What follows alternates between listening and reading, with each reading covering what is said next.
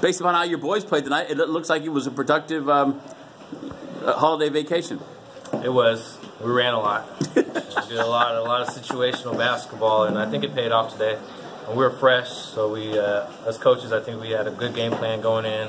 It's how we're going to work them out day to day, and give them the proper rest as well. So they came out with energy, a lot of effort, and hopefully this win after a long break will carry on to down in Port Angeles.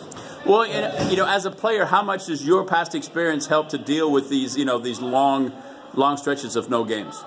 It's difficult, but the good thing is, good family, good teammates, good coaching staff always makes a good difference, especially when you go into a situation, holidays, as long as they're happy and it's been fun. It seems like the kids have been responding with good attitudes, and nobody's been griping about practice and how hard it is, so we're pretty happy as a coaching staff.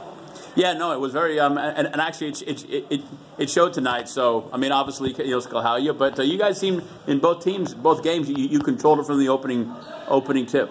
Yeah, that's our plan going on forward. We just got to win that first quarter, just calm our nerves down. You know how it is, being a 15, 18-year-old kid, you want to get out there, you're anxious, and when something goes wrong the first time, you kind of like shy away, but, teaching them how to come out there with the right attitude, come out there just throwing the first punch, not waiting for it to happen, and see what happens. That's all you can do.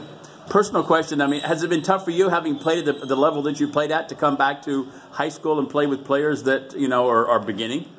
It's always tough. If I play with the kids, I always tell them I'm only playing 30%, so and they don't really understand that, do they? No.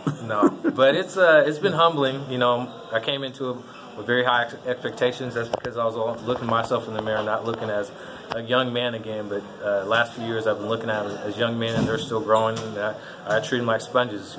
Keep just drenching them with more and more knowledge, and hopefully they can take some of that with them. No, and we'll see. So, hey, thanks, Coach, and good one. We'll hopefully be talking to you tomorrow night. Thank you.